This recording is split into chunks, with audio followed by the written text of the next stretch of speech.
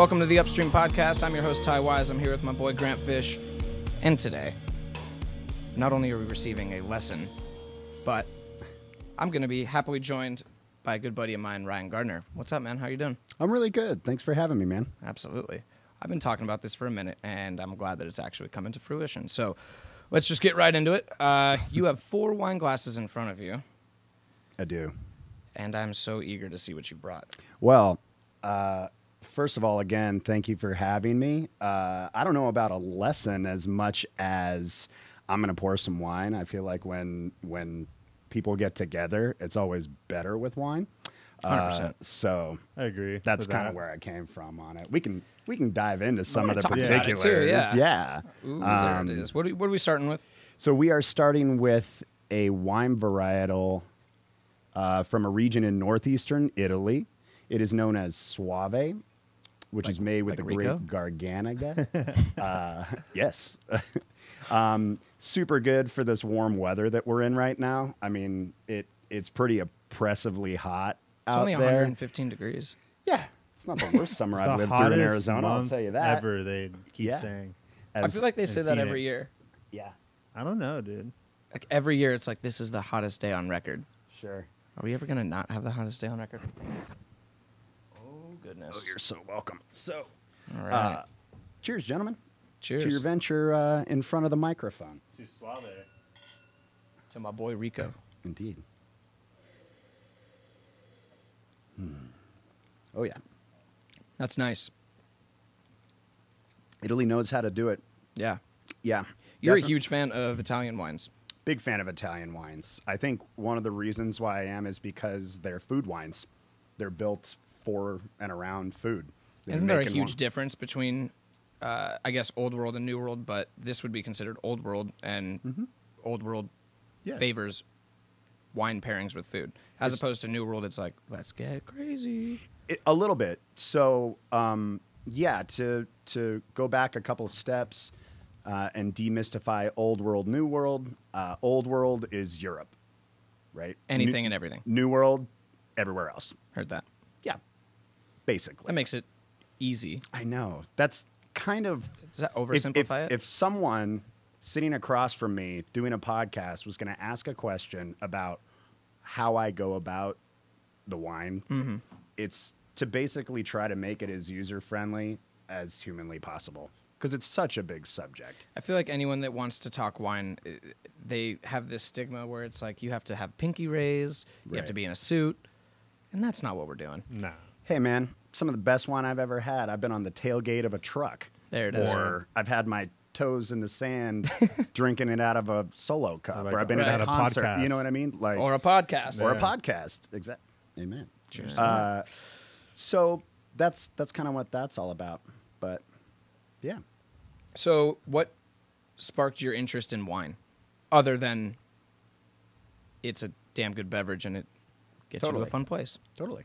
I think it came from hospitality. It just came out of a desire to look for a good time, have a good time, show people a good time, and really explore that. And of course, I started drinking when I was very young, and once Above you kind legal age, shift- of course. What's that? Above legal age, of course. Yeah, of course. Yeah. And, you know, you kind of shift from the big three, Coors Light, Miller Lite, and Bud Light, and someone hands you a glass of wine, and you're like, what's this? Amazing. And Love this grape juice. yeah, and after a while, it just started to steadily be around more, and as I kept going through my career as a server and an event server and a bartender, just kept learning more about it and got more and more charmed by it. And after I've been studying like how it's actually made and how it really is. When did you start studying how it was made? I mean, in earnest, probably about 8 years ago. Okay. And you know, just in the last 4 or 5 years, really got into how it's basically farmers who grow a crop and really listen to what the farm is telling them, what the fruit is telling them. What does and, that mean? And how it, That's interesting. I love that. yeah. So, okay. So you mentioned earlier that Old World was more built around food wine. And a lot of times this was because families that own farmland would have grapevines on their farmland, and they would make wine out of it. And then they'd go slaughter one of their pigs and make a pork dish with it. And it would all end up on the same dining room table. Obviously, modern techniques and machinery and industry comes along, and all of a sudden people start adding more sugar and more preservatives and weird chemical stuff. And of And course, so- this is oversimplifying the Oh, process, yeah, of course. for sure. But And you know, after a while, it turned into something where saying the words biodynamic or organic became something special. But that's literally how wine has been made for over 9,000 years. It's always been organic. We just started making it weird. And so people are, what do you mean thankfully, making it weird? with those odd chemicals and pesticides. Do you think that they happened use it. when America started mass producing? Yeah. Okay. I think when it started to become like more of a mass-produced thing, it you know, they looked at it and said we have to take certain steps in order to make an extra buck on it. And you know, hey, capitalism, I suppose. But, Yeah, but it's brought us at the some end great of the wines. day, yeah, at the end of the day, what we're starting to see in the last, I don't know, 10 years especially, is people swinging back to an old world style of making wine, even here in the States and in New World places. Like you said before, New World is a little more rock and roll. I love Old that. World is a little bit more of a symphony orchestra. Yeah. Like, I mean, I that's the best way that I can put it. Right. You know, Old World symphony orchestra, Rock and New World roll. rock and roll. I want a big, loud. I want it to have a higher alcohol content. I don't need it to go with food. I want to be at the Catalina wine mixer with my big alcoholic Catalina glasses, fucking wine mixer. Sauvignon Blanc, and I want to be Just trying to make my nut. through my afternoon. So now we're starting to getting roundabout way back to what you're talking about or what we were talking about with farmers listening to what they're growing and how that plays through from grape to glass. Wine growers will basically go and taste the fruit as it gets closer to harvest.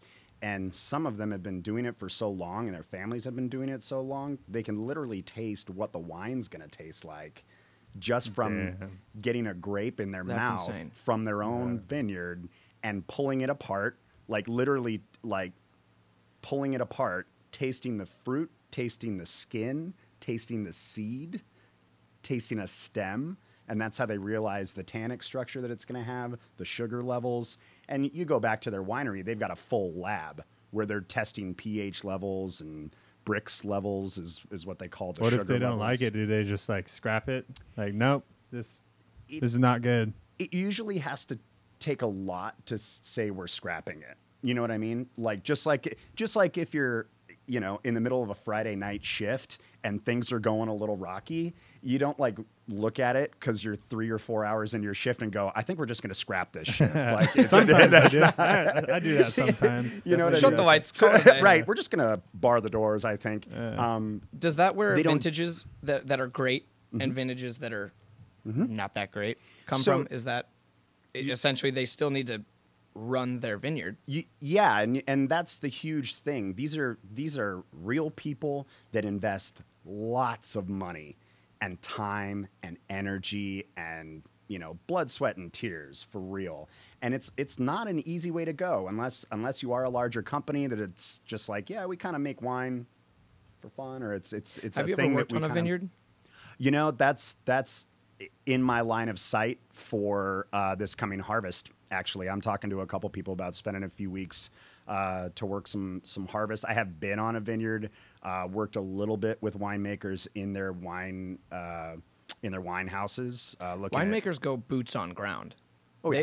They I mean, yes, they hire people to do it for them, right. but for the most part, they'll get in the vineyards, they'll pick the grapes, they'll mash the grapes, they'll be there from start to finish. It can work a lot of different ways. Usually the best wines have that winemaker, owner, proprietor in the fields, working with everybody, really overseeing any and every part of the process. And then there are others that are winemakers alone. I don't grow the fruit. I buy fruit, and then I make wine out of it. Like, I let other people farm, and then I go to them and buy their fruit. Now, that goes back to quality level, too. Does that affect quality? Oh, yeah. Okay, So, in what way? Positive or negative? Or does it just... It depends on where you buy your fruit. Gotcha. You know what I mean? You go to Fry's, you're kind of like, okay, I kind of know what I'm going to get. There might be a few genetically altered apples in there. There might be some weirdo things. But, you know, you go to a farmer's market or you go to a Sprouts or whatever. I'm not saying it's always the best, but it changes the quality level and how you look at it. I was just talking with Justin Willett from Tyler Winery, great winery out of Santa Barbara in the Santa Rita Hills. And he kind of talked about, you know, one of the things that made his winery special is that in the beginning he didn't have his own land, but he figured out a contract with the vineyards that he worked with so that he controlled how they grew it, like what pesticides they weren't using or were using and how they were doing everything. And so his end result wine became better. You hear a lot about California wineries. You hear a lot about Oregon, you hear a lot about Washington, but Arizona just in these past couple of years is coming up pretty strong. Have you worked with any local Arizona winemakers, or do you have any plans to? I have plans to. That being said, like you said, it's definitely in that coming up period. We have been making wine here for a while now, mainly with varietals that are a little sturdier and can stand up to the ruggedness of our terroirs. The Merkin. The Merkin, that's right. The Chupacabra. Yeah. And it's a lot of blends. It's a lot of Grenaches and Syrahs. It's a lot of, on the white wine side, Malvasia Bianca, which is a super spiced, delicious I've heard that has a lot to do with where we are on the equator line. Yeah. And so, does that equate, no pun intended, a similar wine to something that you would get across the globe just because we're on that same lateral line? It can.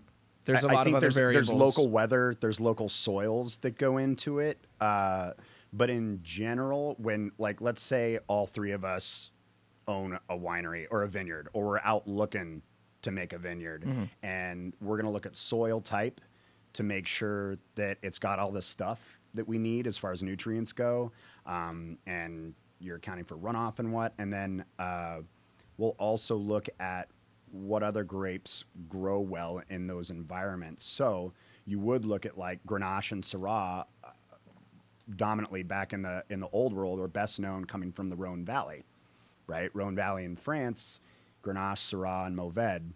You can grow those out here because if you go to the Rhone Valley, it is very rugged. And fun fact, have you ever heard the term spaghetti Western?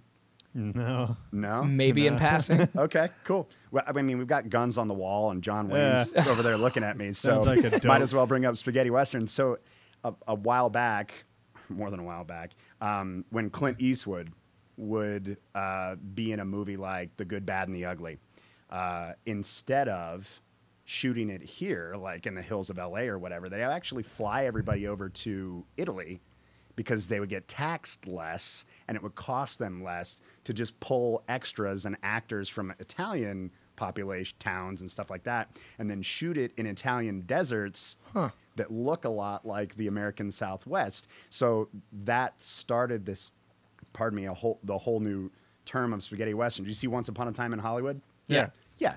Leo goes over to Italy and shoots a bunch of Westerns in Italy. It's those Hollywood big brains at work. Right. So it's like, we're going to get taxed less, whatever. They go over there and I wouldn't have been able to tell the difference. So if you think about an old Western movie, usually those older ones you're thinking about got shot in Italy. So it's kind of the same terroir as the Arizona West. Interesting. I didn't know that. Isn't that crazy? That's awesome. Yeah. I mean, like I said, I wouldn't have been able to tell the difference. Yeah. A lot of people didn't. Yeah. Yeah. Fun fact, too, while we're doing fun facts and we've got wine in our hand. Yeah, right. Catalina Island, if I'm not mistaken, has buffalo on it. And that's why they have Like buffalo. bison? Yeah, like bison. Damn. Because in the middle of it, they used to shoot Western movies in the middle of it because it What? looks a little bit like a desert. So I was they just shipped- about to ask how they got there. Yeah, it's like it's an island. I don't know. These bison would float? I Right. don't know. Yep. That's it. That was the fun fact. They Bison float. swim? I've been to Catalina Island twice. Yeah. I don't feel like I was nearly old enough to Yeah. do all the things that you can do on Catalina Island and have a great time. Don't get me wrong, had a great time. I was Sure. in 8th grade. But Sure. You snorkel? just trying to do a Catalina wine mixer. You snorkel? I did snorkel. Yeah. I did snorkel. snorkel. I stepped on a sea It's urchin. like an 8-year-old Oh, sea urchin, Catalina huh? Yeah. event. That Or sting? I want to say it was a sea urchin. The little thing with the Spiky? little sea porcupine. Oh, yeah. I'm pretty Yeah, sure those are those bad poisonous. boys. Yeah. Those things suck. Yeah, they do. They need some more wine in their life. I agree. I mean, most things do. So you started on your wine venture. You are obviously in the service industry for a good amount of time. When diving into your education, your wine education, did you start like picking and pulling at things that you never realized? Like as soon as you put that hat on, you know, how has that kind of impacted your life from here on out? Immensely. Okay. I would say the mentors that I was working around and starting to dive into wine, you know, in tandem with doing a lot of new restaurant opening trainings and just continuing to trying to get better at that, it effectively made a whole new path in my life. By that point, you're pretty much immersifying yourself in Yeah. the world of wine. But don't get me wrong. It started with, I really like this Syrah. Right. I just really like it. And then someone may say, you know, would start to ask like, hey, Ryan, can you sit down with these 3 trainees and talk wine with them? And I would want to have something in my back pocket to talk about, right? And it just kind of started from there. So I'd pop myself a bottle of Syrah and then sit down with the interwebs and whatever book was handy and just start studying up. There you go. Yeah. How long did it take you to get you're a sommelier? Yeah. So just about to be certified when everything shut down. So No way. Yeah, we were about a week and a half out. That's level I've been 2. level 2, which is so that's certified. That's certified That's sommelier. really like a certified Right. sommelier. So right now I'm a level 1, but I mean, we were tasting wine every week. We were, you know, ready to go. What's your Practicing study service, process for that? practicing, for Level 2. I mean, the study process is repetitions table side, so practicing all the different etiquette steps that the Court of Master Sommeliers requires from you. And so, Are there different businesses you can go through to get a sommelier? Like, do you have to go through the Court of Master Somm, or are there other? No, there are a couple different venues you can go through. Or organizations, I should say, you can go, and the biggest one aside from the Court of Master Somms is what they call the WSET. Okay. WSET, and that is more on the retailer side. So it's less of the table service aspect and hospitality aspect. It's more of the technical aspect. It's more about knowing, you know, What you're talking about? yeah, not that Taste. not that table side you aren't asked to know all those things too, but it's And you're more on in the it for the retail side. hospitality. Yeah. That's what you're going for, is Correct. the service, the Correct. execution, start to finish. Well, how many restaurants have we opened together? That's a very good point. Right? That's a very good point. It's one of those things where, as much as the wine will always be a passion in my life, teaching and learning every day is, you know, that's definitely I think the heart and soul of it. I've heard you and Regan say it best. You're never going to know everything. Mm-hmm. And for someone that's eager to learn, wine should be number 1 on their list of things to learn. It's a good thing to know about the world. It is basically as old as human civilization, maybe even a little older. I mean, it basically started when people in huts had fruit that they had gathered and put it in some pots out in front of the huts, and naturally occurring yeast comes along, ferments it, and makes it go through the fermentation process. And then all of a sudden people are going over to that jar and they're like, we got all these jars, but I like the fruit that comes from that jar. That one makes a me lot. feel fuzzy. And it makes life better. So we should figure out what's going on in that jar. And so it all started from way back then. I mean, alcohol level back then coming out of a jar when you weren't even trying, that's like 3%. This is like gross. 13. So, But anything back then, hey, is go full game. people like getting a buzz, man. I love that. Yeah. So it's interesting you say that wine has a lot to do with things about the world, because if I forget who the conversation I was having it with, but when you're tasting a vintage of wine and something may taste off one year, or they can directly correlate that with, oh, well, there was a bad fire, or, oh, there was a drought that year, or, oh, there was this. And you can pinpoint what's going on in the world at a certain time period just based off of how this glass tastes. That's the craziest thing to me, because when you drink beer, that's not the case. Well, I guess it could be. Well, beer doesn't age as long as wine can. So there's just more opportunity to have some of those history points, like Prohibition. I mean, in Prohibition, you couldn't make wine or have wine, but you could buy grapes to make wine in your house. Right. Did people do that? Oh yeah, dude. They make wine in When their immigrants first came over, Zinfandel was one of the first grapes that they brought over, and so like bathtub wine, and it was. I've heard that you expression, talk but I about- didn't think that was a real thing. Oh, it was a real thing. They would make Bathtub wine gin- in their bathtubs. Yeah. They would have it go through fermentation in their bathtubs, and then it was So where to use the bath? You gotta love the American well, dream. Well, yeah, the American dream at that point was we packed up all of our junk and came all the way across to this new land where we have all this new opportunity, but I'll be damned if I sit at my dinner table every night without a glass of wine in my hand. That's for sure. And so that's America. where a lot of it came from. Huh. So, Even if yeah. it means not taking a bath. Yeah. Yeah. Well, maybe for a little while. Maybe a little It takes a while. little while. That's awesome. Yeah. So, aside from the wine, there are other things that I know of you to do very well. I know you acted for a good amount of time as well. Oh, wow. Yeah. Okay. Jump. Boom. Where'd my wine key go? That's important. That is. There it is. Oh, wow. I like it. He's pulled out another bottle, ladies and gentlemen. That means bottoms up. Yeah, I know that you. Anyone who knows you knows you're a very lively person, and you have this way about you and how you communicate, and that probably was a huge benefactor to you as a trainer, because you're able to relate to people and talk to people in a certain way that levels with them. That's nice A of lot you of to that, oh, of course, man. Yeah. A lot of that has to come from obviously being around people for a good amount of time, but the animate character has to come from somewhere else. I was not expecting you to bring this question up. That's a thing. Game on. Game on. On the He spot. says.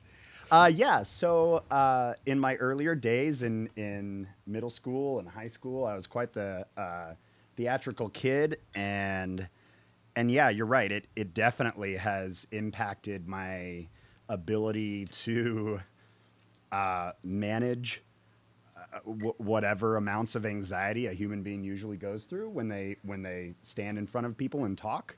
That's stage fright. Yeah, I mean, The straight number up. one fear in the world. Exactly. And so, but I think I just attacked it like I try to attack a lot of things, which is if it's something that is intimidating or anxiety producing, I would rather just do it so many times that I get so used to it, or start to get used to certain things about it, Just where I conquer feel it. more confident. Kind of like Right. how seamlessly you're opening this bottle while holding a full-on conversation. Hey man, got to get to the wine somehow. So yeah, that definitely came from it, and that's something I do, in life in general. It's just like, well, I'm okay with not knowing stuff. I'm just going to give it a try until I get okay at it, Come over here, let's you. get Marlé some I agree. grape juice. And you know that kind of goes back to serving tables and tending bar. Oh yeah. I think one of the most awesome things about the industry, I mean, we could all go on and on about the cool things about the restaurant industry. Can you do it? Can you do it? Oh boy. Oh boy. Oh boy. Will there be a drop? Nailed it.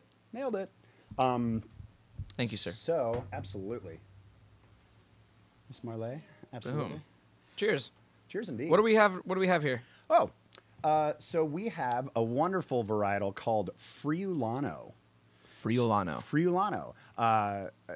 We might be able to connect the dot that it is from Friuli. So Friuli is in northeastern Italy as well. Whereas with the Suave, we had a little bit more like crisp minerality wrapped in this, fresh melon, sort of thing going on. Friulano is going to be a little bit more round.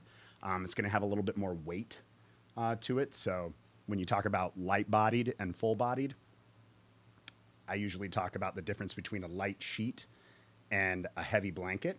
So it's less of a flavor thing and more of just the weight on your palate. Is this going to be a tannic structure then? No. Or no? No. Earlier, Marlé mentioned orange wine, right? So tannins are basically a mouth drying effect, right?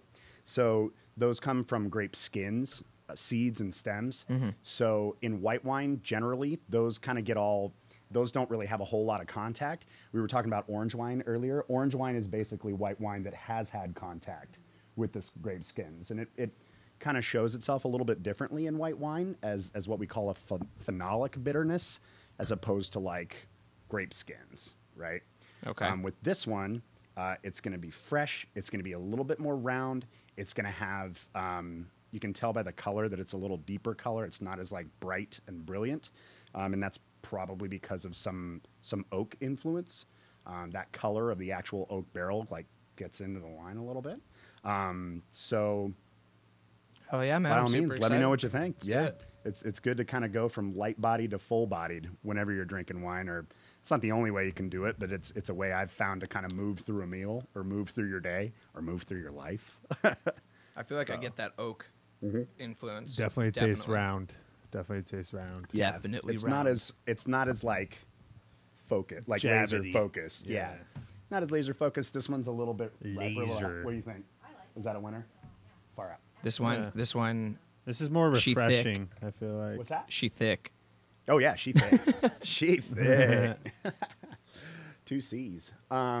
So yeah, that's good stuff for sure. And like I said, Italians really know how to make a wine, in my opinion. I know we were talking about the mouth drying effect with tannins, but the real thing in play right here, I think, is a mouth watering effect, Yeah. which anybody with a lemonade stand can tell you. People want their thirst quenched, right? Right.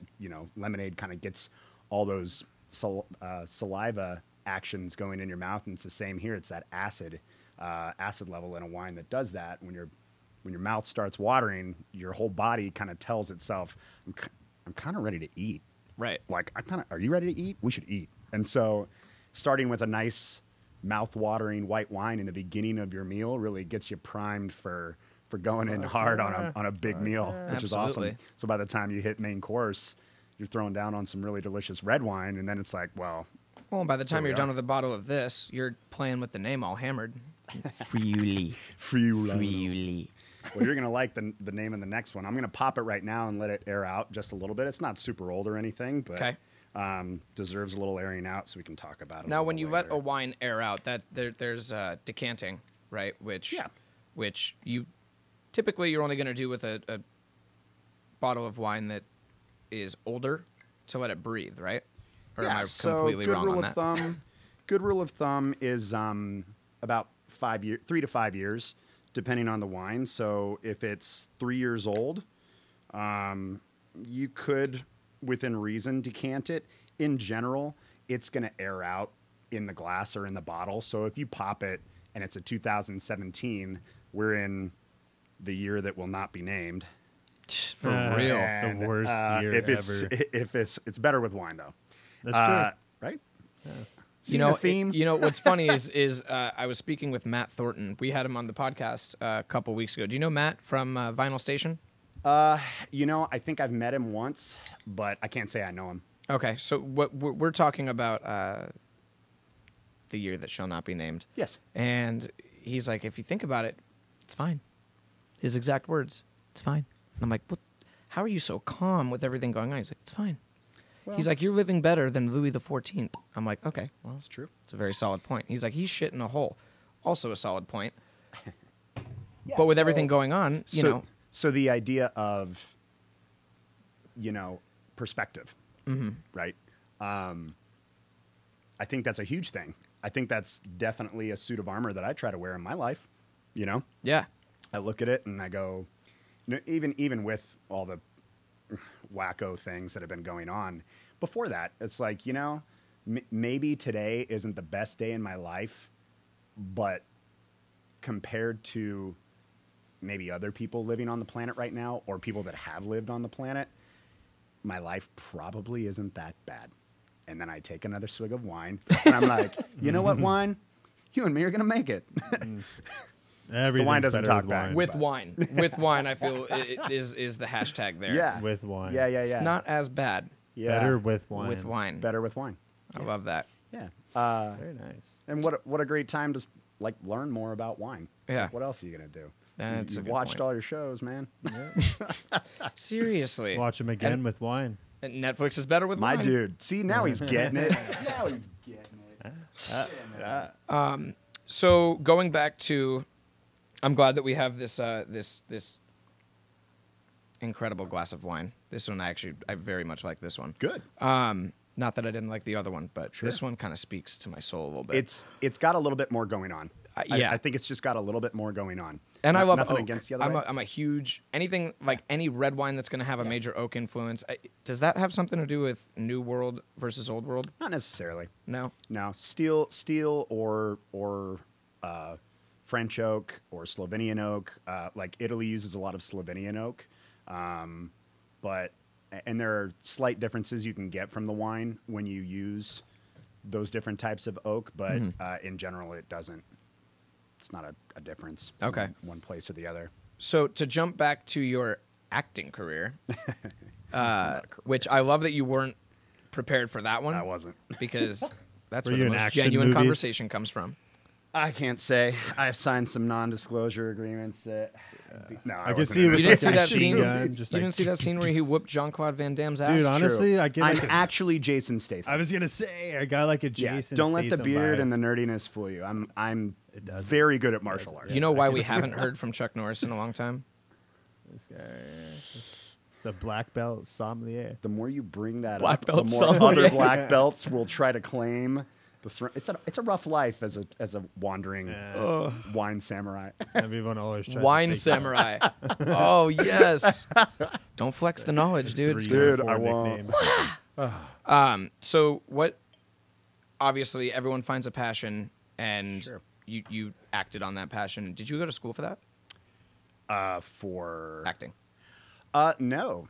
Again, just like with this, it was like, I'm just going to get up there and see what I learned from it and how I can do at it. And then I'm going to listen to people like teachers, directors, anybody that had feedback, which was an important lesson too. If you think about it, like the ability to take feedback and then grow on it, I think is a superpower that a lot of people underestimate.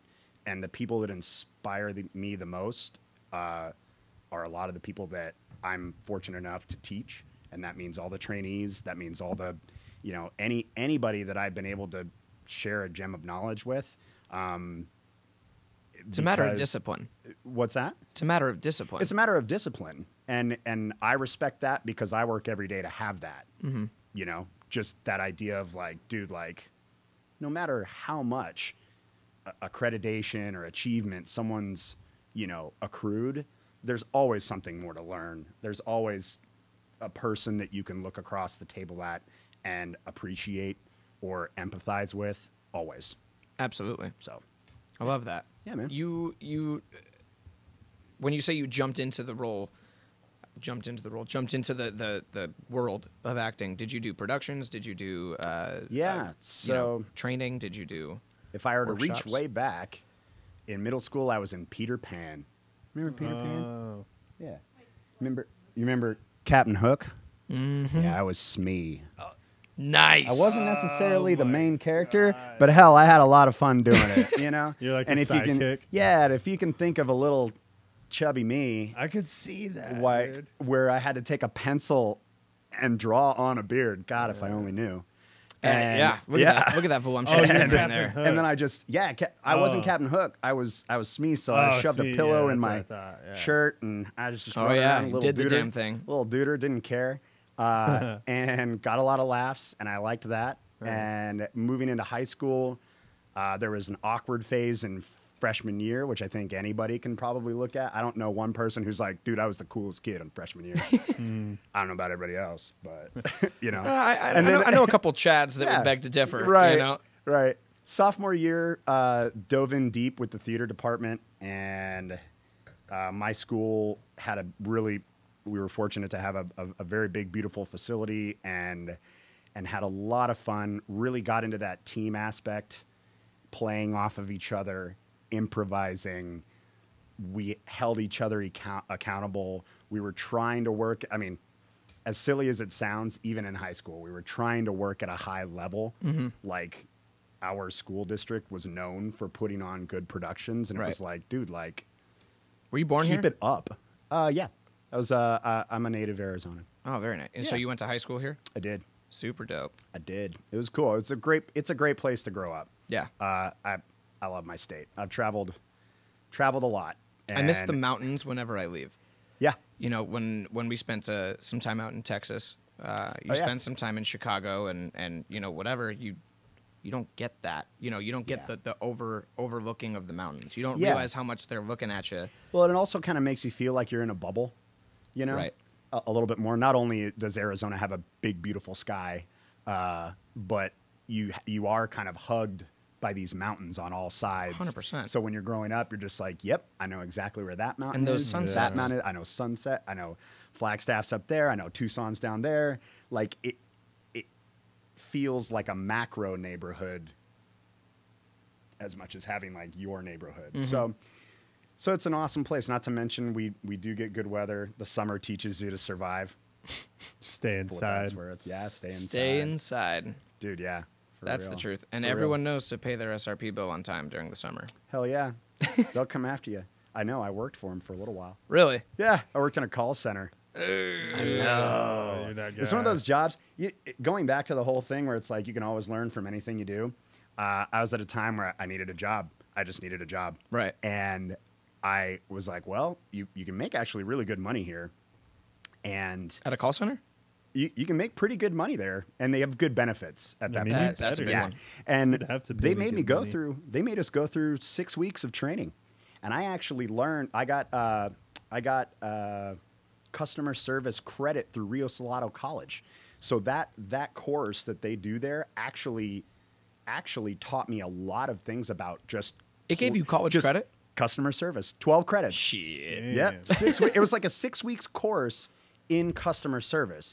And that's something that I've always had in my back pocket that I've always felt was kind of like a hidden, like just kind of an ace in the hole, because a lot of people just didn't know basic, like when I would get on a restaurant floor, people didn't know basic de-escalation, not to like exacerbate a situation, but to actually bring it like, I get it. You're very upset that your food took a little bit longer. I'm going to do X, Y, and Z to make sure you feel great. Mm-hmm. And you need to know I am right on top of it. It's one of like the reasons. just kind of that kind of stuff. That's one of the reasons why I'm thankful for my very small stint in cold calling for sales. Yeah. Because when I graduated to being a server, you have that kind of finesse in talking. Yeah. In where you're not asking, you're telling. This is what you're going to get because I Sure. know exactly what you want.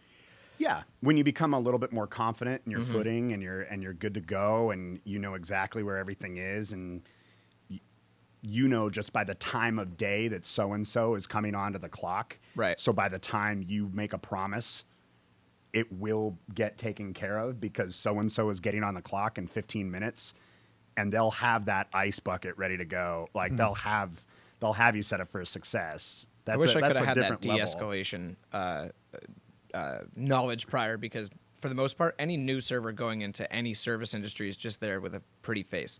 Well, it's yelling? It's a pretty face and kind of a soft skin because Yeah. it's not an easy trench to get thrown in. Mm-hmm. You meet a lot of people that expose you to the world like you've never been exposed to before. I mean, some people come in. Like, when did you start at Olive and Ivy? 2013. I was So 17. how old are you? You're 17. My first job, I was 16. I actually wasn't even allowed legally to work, but I was. I feel like when I wanted to get a job when I was 15, they're like, no, you have to be 16. I turned 16. They're like, oh, you have to be 17. Right. Finally, I Depends on turned where you 17. were. I'm like, Right. you motherfuckers have been telling me the wrong news this whole time. Like, I just want a job at this They point. just didn't want to give you totally. a job. Right. Yeah. Yeah. They're just They're being like, a hard ass. You have to be 17. Right. it's And so you're great like, when you really I though. remember You have someone older that's like, oh, I was working when I was 14. It's like, I wish I could. I wish I could have done that, but labor Yeah. laws prohibit that. Yeah. So, I mean, yeah, I think that, I think any job, honestly, any job that isn't you sitting in a dark room inputting numbers, not saying hello to a soul, any job should have some sort of customer service or hospitality training where you have a human look at you in the face and go, you are now in an environment where you will have factors that are escalating, that you're going to have them aplenty. You need to be that calm person or charming person. You need to be that nice and pleasant person because no one else will be. Like, someone needs to tell a lot of people that, in my opinion. That any situation can be de-escalated with wine. I mean, Better with wine. that's not better with wine. Cheers to Cheers that. indeed. Situations better with wine. Situational wine.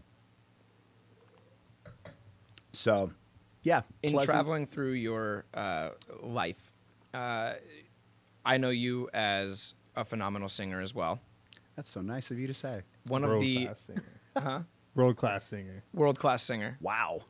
mixture of Fergie and Jesus. Yeah. Yeah. I've been called the songbird of my generation. One of the I still bring this story up to this day. Oh, no. I was. What is it? Oh God, yeah. It's good. Oh, it's good. You got me in your sights. I hate it. I was 17, 18. I just started, Oh, boy. and I forget if it was a trainee of yours or what the situation was, but you're just going through the restaurant singing a song, I did that a lot. and someone who was brand new. I think I'd been there for about a year, so it was probably 2014ish. I know exactly what story you're gonna say. I'd been there for about a year, and you're singing a song and walking directly into the kitchen, and I'm there washing my hands, and I turn over, and I'm like, damn, he hit that note. Nice. And as soon as I'm thinking that in my head, there's a trainee that's like, hey, who sings that song? And Ryan goes, oh, so-and-so. And like, maybe you should let them sing it. Oh. And without a second of thought or anything, he goes, I'll sing whatever the fuck I want to. And walks out. And because everyone knows you're a genuinely nice person. Aw. And it didn't come from anywhere other than, how fucking dare you? Like, From I that moment. sing. Do you remember what song it was? I wish. So, I can't believe you brought that story up. That's awesome. It's a glorious moment. It was a good moment, and it was very just instinctual. I think it came from a place where, now having moved into more of a professionalism place, and in my career and all those things, I think I would never do it now. And now I just kind of see everybody as one part of a team. Like, that's literally how I see it. It's just Right. like every single person is important, no matter how long you've been here, no matter how long, you're going to be here. We're just going to all work together. Like, everything else doesn't matter. That's my philosophy. And back then, I think anybody that's worked in a restaurant can agree there's a certain amount of perceived hierarchy, right? So a person comes in on day one and they're talking to someone who's been there for 5 years. It's sort of like, who are you again? Right? What's your like, name? I knew servers that would not learn a person's name unless they had been in the building for 3 months. Yeah. They were just For like, sure. dude, why should I learn this person's name? Oh, there's people like Guilty. that. And they all would over say the- that to their Guilty. face. Guilty. Yeah, they would Yeah. say that to their face, and Not in a I mean get it. way. It's just Not in a mean you know, way. It's just like You I see don't the want to get turnover. attached. You're there for one thing. That's It's for literally sure. like you can't name the pup. If I name the puppy, like, Yeah. you know, Oh, that's it's terrible. It's if terrible. I name it, and It's if I go name away. it, then I'll get attached, and I can't handle that. I'm already Yeah. roughed up enough. Yeah, My right. heart's gone through Been enough. here for 3.5 years. But no, that I think at that moment, it was one of those like, dude, are you? I'm sorry, Mr. Day 2. Who are you? Like, and then I went on with my life, and then I think I kind of made a point to sing around that person. Good. It's like, why do you build me up, Buttercup, baby, just to let me down? It's when you walk Right. by that person just subtly, and you're like, "So and so sings this song, by the way." Just as petty as possible. Oh, I hope I wasn't. Man, oh man. I only hope bring that wasn't. story up because it was a break in character that I'm Right. so glad I saw. I'm Maybe so that's why I glad drink saw it. wine. That's because that would have been better with wine. Probably right. Would have been good. So what are you doing now? What am I doing now? So obviously times are weird, and so for a while there, it was a lot of pivoting.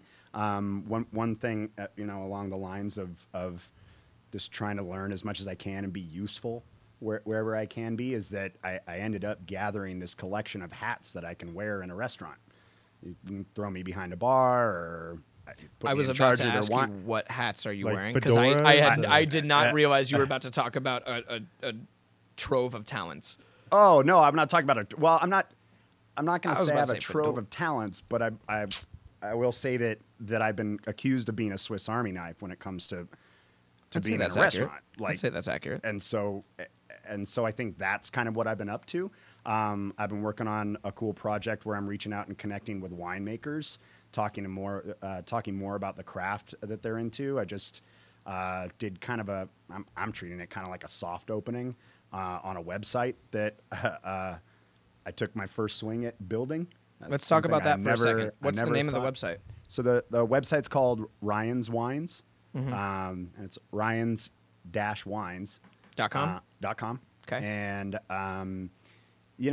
it's supposed to be a very approachable, very user-friendly platform that people can use to have a glass of wine in their hand and learn one thing about wine, or as much as they want to learn about wine. So you have tutorial videos on there?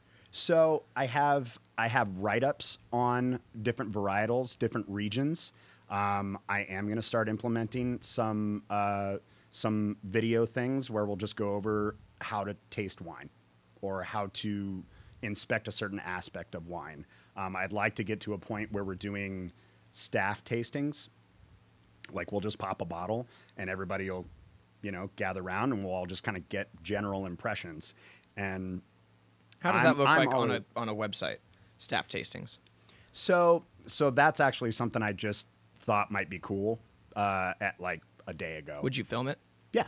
So there would be a group of people that you work with. Yeah. Pop a bottle. Mm-hmm. Right. And you're filming anybody and everybody Yeah. tasting, talking, learning. Well, real servers and bartenders. You know what I mean? Like just because someone says that I'm a wine guy doesn't mean everybody needs to hear the way I describe wine. Wine is such a subject that you can learn something from anybody that tastes the wine or smells the wine. Like if you lift it up to your sniffer and go, smells like grapes. It's like, yep, it's made from grapes. You're not wrong. What Right. else do you get? And what else do you get from it? And someone says, I don't know, I don't get much. And if you look at them again and go, well, what do you like about it? They might go, I like that it's alcoholic. And you go, yeah. That's an interesting question to ask Like- anybody that's tasting anything is Yeah. what do you like about it? Well, and that's a big thing for me. There seems to be this wall that people are afraid to jump over or throw their hat over when it comes to talking about wine. And it's not easy for it, like in general. It's not easy to talk about wine, especially when someone feels like they don't have the knowledge to back it up, or they don't have, you know, some sort of certification or So whatever. would you say that's for the fear of being wrong? Correct. Or the unknown, or embarrassing yourself in front of a new group of people or a group of people you consider friends. And I guess that's where it goes back to that idea of like, dude, just throw your hat over that wall, get into it, try it, because that's the only way you're going to get better at it. Like, I try to be the dumbest guy in the room. I'm sure I do a good job doing an impression of that. Game on. A on. lot of but that means that I'm trying to get in a group of people that speak so fluently about this stuff that there's no way I can't walk away without a pebble in my pocket that I didn't have when I first walked into that group of people. It's You know what I funny mean? because we, him and I used to work together, and we would have wine meetings, and some of the best wine conversations that you can laugh about later, but at the same time you're learning something because everyone has a different perspective. Totally. I'm not going to bring it up right now, but we have plenty of story where someone was like, I think this smells like cat urine. Sure. And you're just like, Sure. the fuck did you get that from? But okay, yeah, I'm going to see if I can get that from this wine, you know, and pull from different people's perspectives, because at the same time, the smell, taste, everything originates from a memory. Sure. And it's interesting to see where people's memories might lead. Yeah, no, and honestly, that is a huge part of tasting. Like, that's why you hear people say weird stuff like, this smells like burnt rubber on an Arizona freeway. You know what I mean? I don't know what I'm getting, but that's what I get out of this. And it's because the human mind and this amazing olfactory instrument that we have attaches tastes, flavors, smells to a memory. Like, my first glass of French rosé, which is not some sort of sugar bomb weird rosé. It's more dry. Really, it's way dry. Yeah. It's very mouth-watering. It's got a lot of minerality to it. It's super crisp and refreshing. I remember my first glass of that was on a patio in one of the hottest days we had in the entire summer. It was like 119 degrees. Dang. And someone brought me this wine and was like, you need this. And I go, maybe I do. Why am I on the patio? Your dehydration brain just starts Right. getting to you. You're like, I don't know where I'm at. Right. And so, you know, I'll always have that memory that, you know, that's where I got it. And maybe because it was so hot, I just could taste everything going on in that glass. Right. Strawberry, rhubarb, like all sorts of weird, like, berry aspects and mineral, like, big stuff. And maybe it was because I was kind of put in that pressure situation where it's like, oh God, my body's just so aware that it's so hot outside. But now when I drink rosé, I always equate it to kind of that, like, cool towel on your forehead when it's scorching hot outside. Refreshing. And yeah, super refreshing. And to me, when you're talking to people about wine, you can get technical with them. Like, if someone wants to, like, get nerdy and, like, go, okay, so what's the acidity level on this? You know, you can go into it if you want, and any good server should be able to speak on it. But more often than not, if I looked you dead in the eye and said, this is going to be like a cool towel on your forehead on a hot day like this, someone's just going to go, I want Just to go. pour. Yeah, I want to go to there. I Can want you that can you towel. take me there? It's like, Yeah. yep, Just be right make back that with the happen. bottle. Yeah. And a towel. Yeah. Grant, what's your favorite wine? What's your favorite varietal? I mean, that's like, I used to think it was for squares, you know, until I Yeah. learned it was like for food. Yeah. So it depends on like the food. Like, I dig it. yeah, if it's All like right, let's say you're My doing dude. a medium rare steak. You're doing a medium rare fillet. Good question. just nice cab, Yeah? something bright, Nice. yeah. Speaking of a nice fillet and the fact that our wine glasses are empty, you want to pour the next wine? Yeah. Oh, What we yes, got? What we absolutely. got? Because it's a red. It's a Love red. it. It's a good. So- That's a good call on the Cabernet, and the reason is the tannins, right? Yeah. That That's like skin the be- contact. That's So it's the mouth. best part about reds. So So that mouth drying agent, you think about like a well marbled filet or a mac and cheese or something that's super mouth coating. You want to have a fork in one hand and a glass of something tannic in the other and just go back and forth. I kind of want to be like you and just have the full bottle, if I'm being honest. I mean, I'm not. don't tempt me. Yeah, but that's the best thing about wine is like how well it pairs with food, you know, and you get like a nice buzz and more flavors with whatever you're eating. Yeah, I almost feel like you can, even in the case, you and I had this conversation, in the case with red meat, you know, that mouth coating feel when you have, you know, a bite of a filet. And next thing you know, your tongue is coated with grease and whatever. All the great stuff. All the great things. Yeah. But then you take Fried a swig, chicken. and it literally shaves all of that off and prepares you to taste everything again. Did he just call it a schwig? I think he did. Did I just say that? Maybe. I like it. Yeah, no. I took a swig of it. And then You never use that? Well, I say a swig. Schwig. Schwig. Oh, a swig. Schwiggy. Schwiggy swag? Schwig. That's such a Ooh. weird- All right, what am I she's smelling pretty. here? She pretty. What are you smelling, dude? So again, we're up in. What's up? What do you smell? Talk to me. Got I that was- stank face. I Dude, kinda I got love the it. coffee. Talk to me. Like, Coffee? Yeah, like, Yeah, that's like allowed. right when I got off the nose, I was like, espresso? Espresso or tobacco? A little bit. Ooh, tobacco. for Like that sure. jumped out, Yeah. yeah. A little tobacco. Oh, yeah. Tobacco. Super savory. Okay. So northern Italy, especially. Well, let me back up. So Italy, great kind of rule of thumb is what grows together goes together. Okay, what grows together goes together. Italy is about it's just about the size of California, give or take. If you want crazy to put to that think in about. perspective, Yeah.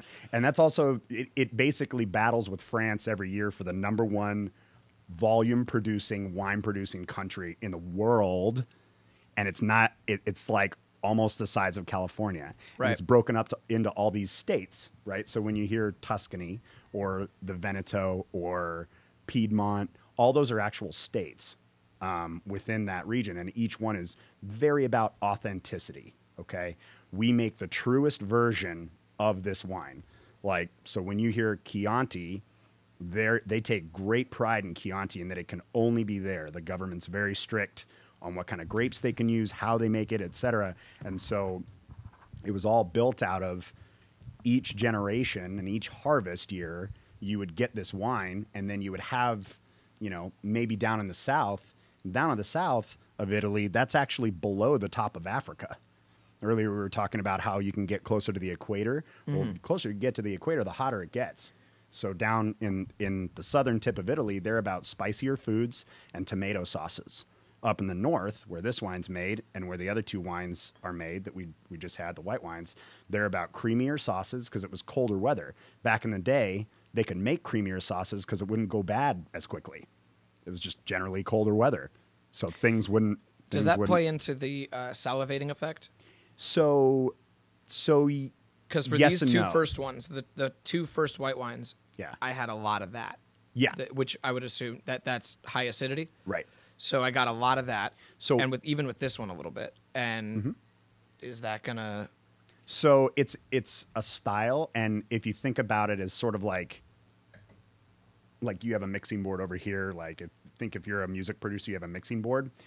If we make a wine, right? We're in our winery and we make a wine, and it's got like too much tannin going on, like too much tannin, and we figure that out one harvest year. It's like, shit, man, we had it way too mouth drying on that one. What we're gonna do is we're gonna pull the grapes a little early this year, so that they're a little more tart and acidic, so that mouth watering comes in. You turn down the tannin level and up the acid level, so it rounds it out. It's all playing on the same playground, and this is where wine kind of crosses over from a science to an art, right? That means that, and that's looking at vintage years too, where it's like weather was weird this year, and it seems like the grapes are ripening quicker, so we need to pull them earlier if we want to get what we had last year. In a know what I relation mean? with music production, because I think it's very interesting that you pulled that aspect with the mixer, and if it's this, then we're going to turn this up. Right. You can technically play with the flavor and play with the post-production, Yeah. regardless done of in the the winery. grapes that you get. Yeah. So if you get ones that I don't, I'm going to put this into terms that I don't even understand. That's but, okay. You know, let's say that your grapes. Let's lean in, dude. Let's go. Oh, we game on. Oh, yeah. So you get grapes that may be more acidic, or you get grapes that may be more sour or whatever. Sure. Once you mash the grapes and everything else, and you have the Juice. the juice, but it's the fortified. What's the term for it? When you have the Fermentation? yeah. I might be thinking of champagne production. Champagne production is a whole different circus. That's what I'm thinking of. When Yeah. you have I mean, your you're base, still your using- base wine is what I was thinking. Yeah, you're thinking, yeah. So there's a base wine in champagne that they then go through a few more steps with in order to make it what we know as champagne. Okay. To That's not the clarify it, to same- add those fun little bubbles and make it the awesome thing that it is. That's why champagne is actually, you know, it demands the price that it demands. Mm-hmm. It's because it's all hand done. It is a very in-depth process, and it takes a long time. So you think about a winemaker. Okay, let's talk. Let's actually bring it round. Okay. Okay. We'll bring it round to what we're actually drinking. I Okay. love it. Okay. So first of all, I'm going to taste the wine. You haven't done that yet? I need to stop talking When to yourself. I say taste, I mean drink. So Swig it. yeah, I got a Swig little it. swiggaroo. So we're drinking a wine called Valpolicella. Okay. So in May I inspect the bottle? yeah.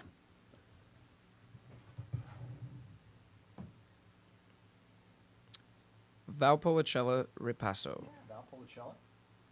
Classico Superiore. That makes me feel like it's a superior glass of wine. Yeah, and Superiore. you know, we can defend those words if you like, but let's start with Valpolicella. So Valpolicella is a place, okay? In the old world, in Europe, they've been making wine so long, and they're so about that pride and authenticity that they say the place as opposed to the varietal. Whereas in America, we say this is a California Chardonnay, Right. or an Oregon Pinot. They just go, this is Valpolicella. Are there laws And, about that? and yes, so the Italian government, French government, most governments in Europe have an entire department that regulates wine. So I can't drink a Valpolicella if it's from Tuscany. Correct. Okay, but I can drink. If it's I from can drink Tuscany, a Valpolicella. yeah, the noble grape of Tuscany is Sangiovese, Okay, and that's just like they bathe in that stuff down there. They love it. but Like, I they know wash that their if I'm cars with drinking it. a Super It's great. Tuscan, it's going to come from Tuscany. It is a Super Tuscan's a little special because it's blended with French grape varietals. I probably should have just said So Tuscan. usually, yeah, that's okay. So Valpolicella, it's a blend of 3 different grapes. Okay, it's one of my favorite Italian wines. It really is that one where someone's like, I don't know what I want. I just want it to be delicious. I go, Mm-hmm. got it. Valpolicella. Yep, got it. Do you trust me? Perfect. What would it go right with? back with a glass. What kind of food would it go good with? Okay, so what grows together goes together, What grows right? together goes so, together. so in northern Italy, you've got beef. Okay, where down south it's more like poultry and pork, right? At the farms up north, it's more livestock. It's creamier cheeses. It's mushrooms. It's basil. It's pine nuts. So you're talking creamier pastas. You're talking beef dishes with like roast potatoes and the hearty. yeah, a little bit heartier, a little bit creamier. In the Veneto, specifically and around Valpolicella, you've also got it's coastal as well. So you've got the Alps on one side and you've got the coast on the other. So this wine is kind of speaks to that because it's sort of like if you want to drink this with some seafood, like some salmon or some halibut, you can do that.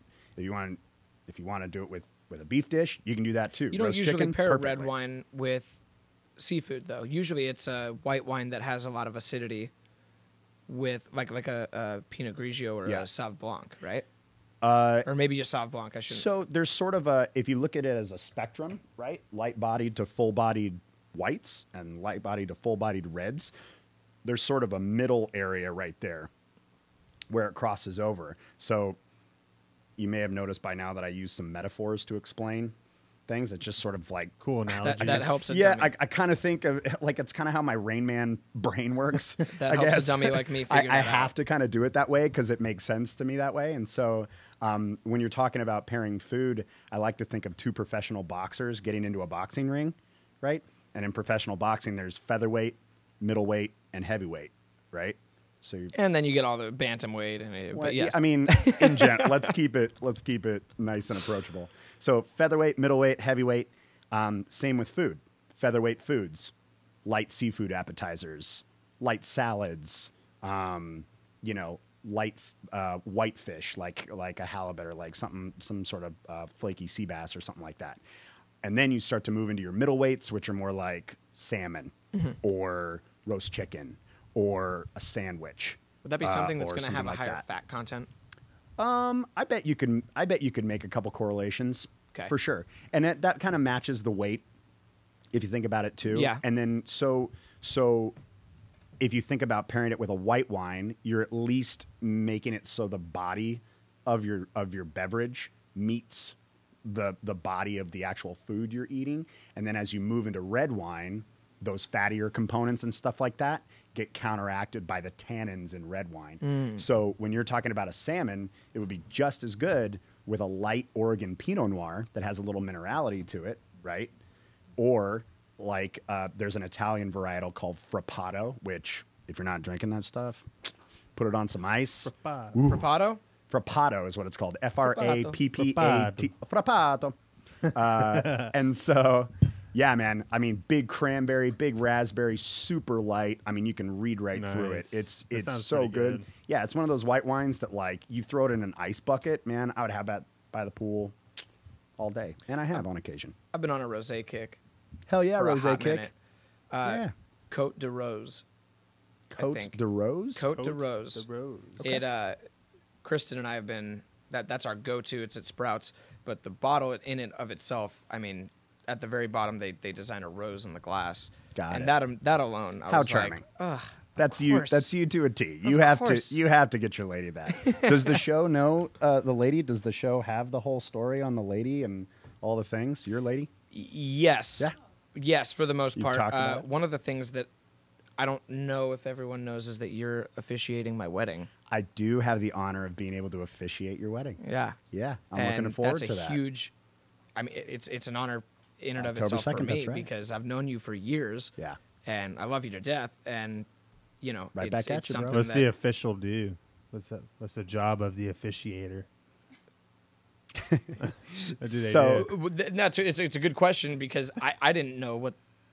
Let me- I thought I let had me to go throw- through like a Let me priest or throw it something. at you. What do you think the job of the officiator? It sounds like a referee or something. It's like it's the saying official. it is what it is, no matter what you call it. But technically, it's called an officiant. Officiant Yeah, with an N. OFF Officiant. ICEIENT. Officiant. Officiant. So you're officiating? I am officiating. Officiating. Yes. Which I don't know why they don't call it an officiator. Yeah. Officiator. Officiant. Are you Googleizer? You go. Oh, like I don't know what a googly is. No. Okay. So that's interesting because I don't think I've actually had a second to think about it. I thought that was just the person that's like, you are married now. You may kiss the That's bride. kind of what I thought it was. You're too. not wrong. Yeah. That's kinda what Is I that I thought could it literally is? stand up and Is just what say it that is? on October 2nd, and it would make it legal. No shit. Yeah, take that to the bank. That makes my life easier. No. make Do it you? quick, yeah. Great. Do you? Great. Open be bar? snappy. Great. Anyway, this wedding would be much better with wine. It's better with wine. Yes, I'll have the wine with the rose at the bottom. Perfect. Next thing you know, Kristen's just like sitting there like Smeagol and shit. She's such a sweetheart, though. Seriously. And yeah. Nailed it, buddy. I don't know what she's doing with you. Thank you. I have no fucking clue. Hey, this relationship, in accordance to her, has probably been a lot better with wine. I'll tell Yeah. you that much because Totally. with my sporadic brain and being a it. psycho. Nah, I love you, bro. You're a little brother. You tell me what you think an efficient, All right. what the role is. I think that the role of an officiant Officiant. is yes to marry the individuals and have them both say I do, but the role for someone who isn't isn't coming from a religious background or isn't coming from a religious party, is to send off two individuals in front of a crowd in a way that is special to both individuals and to put into words something that the two individuals feel apart from what the individual sees. I think that judges. Yeah, I think that plays. Yeah, I think that's a good answer. Because for while sure. you can see it... I'll join you in that. Yeah, a little golf clap on that one. Thank you. We'll put the sure, snaps in sure. there. Little snaps. Puppy lost way. You get off your ass and you find that fucking dog. You got to think. You got a pet. You got a responsibility. But I think in what you can visualize our relationship to be, yeah, you're not going to feel what our relationship is, but you can put into words just based off of what you see. And hopefully, if we pick the right person and the right person does what they do, how they do, then they'll be able to vocalize it exactly how it's supposed to be said. Yeah. And we're not going to know what that looks like until the day of. Yeah. And you know, we've talked about it. We're all going to sit down, maybe with some wine, who knows? It'd be better. And it'd be way better, dude. You know. After this point, it's got to be a hashtag. Yeah, we'll talk about some things that you guys want to do that like tailor it to you. But I think you nailed it. From the first time I got asked to do that, it's always been an honor every time. And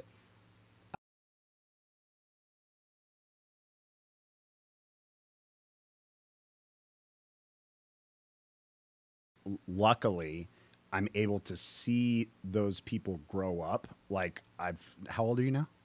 24. You're 24. So I've known you since you were 17. Yes, sir. Yes, sir. So let's just go out on a limb and say there's been a lot of growth. You and I have had some adventures. That's true. And I think I know you pretty well by now. And she's wonderful, and she and I get along famously, and I know where she's coming from on it. And you know, just like you said, it's about standing up.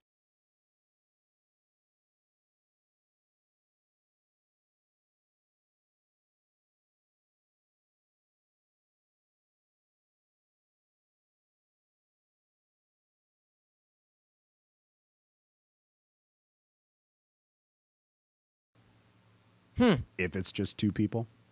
Whatever your fancy is. Yeah, whatever, right? Man. Love is love. But I prefer 4. I mean, sure. You do look like a 4 or 5 type of guy. No, but I'd be interested to see how you handle that. It's a lot of time management. I would do some stretches before you. Anyway, better with wine.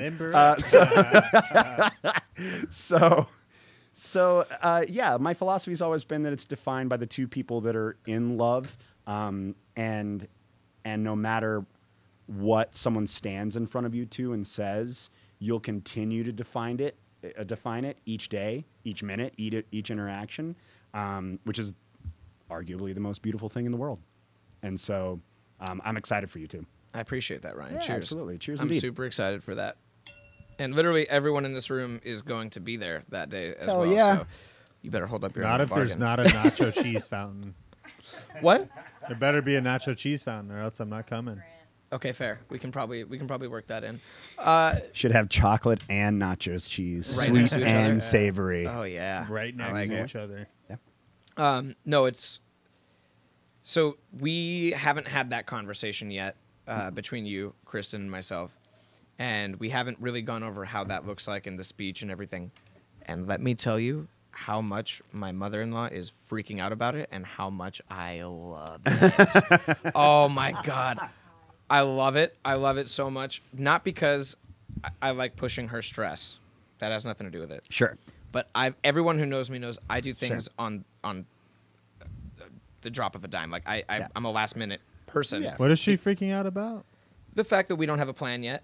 Oh, We about have what? a plan. We just don't. Yeah. It's not solidified.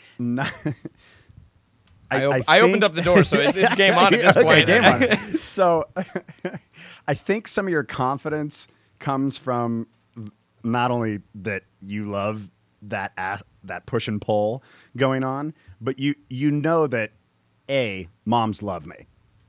That's for damn sure. Moms love me. Look at that I can forehead. put them into a great wine. I got a forehead that goes all the way back to my neck. I mean, look at this mug, nerdy mug. No, I think we'll make mom comfortable. She's gonna love it. Butter her up. What's beautiful for me though is I chose. Obviously, I asked you and chose you on purpose. And that's good. Yeah, I chose you accidentally, Ryan. What?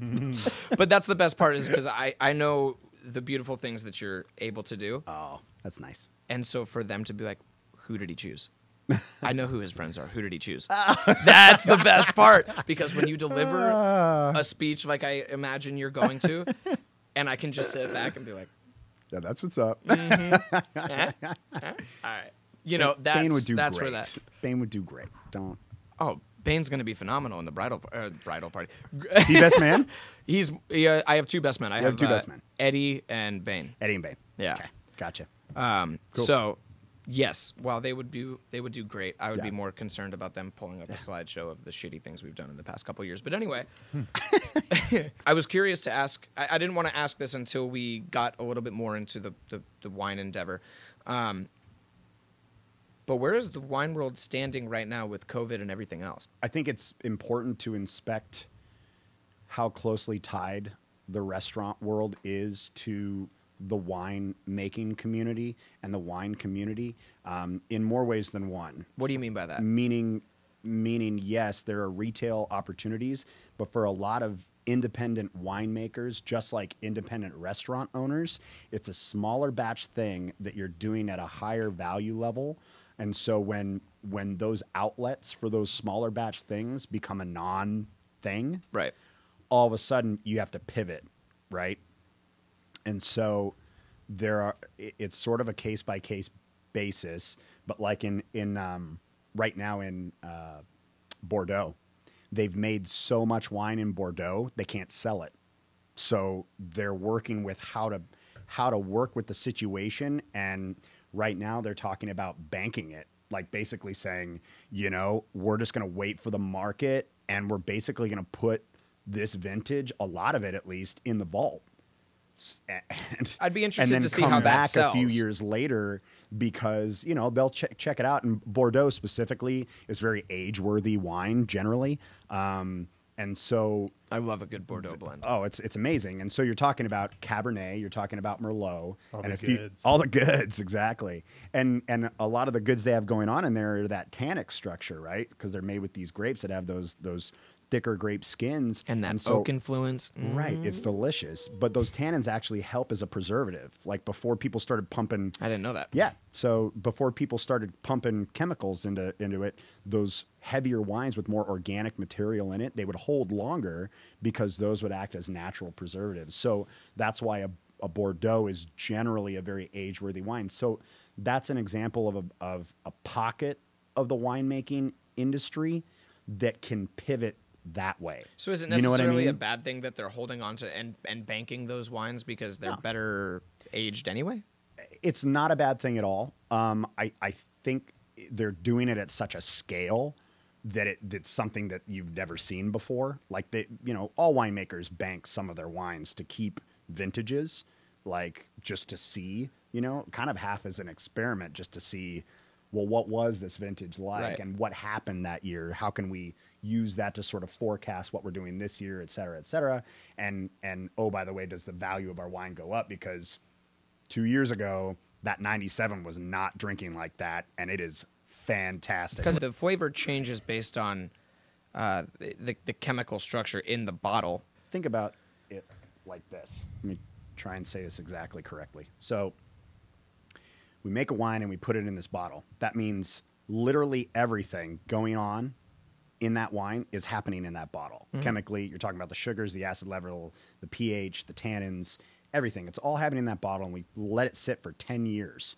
What it's basically doing is settling, right? And it's all sitting in itself, and basically the compounds in there are locking in and working together, Okay. Some are working not together and breaking it down, but that's not always a bad thing if there's too much going on. So think about it like this.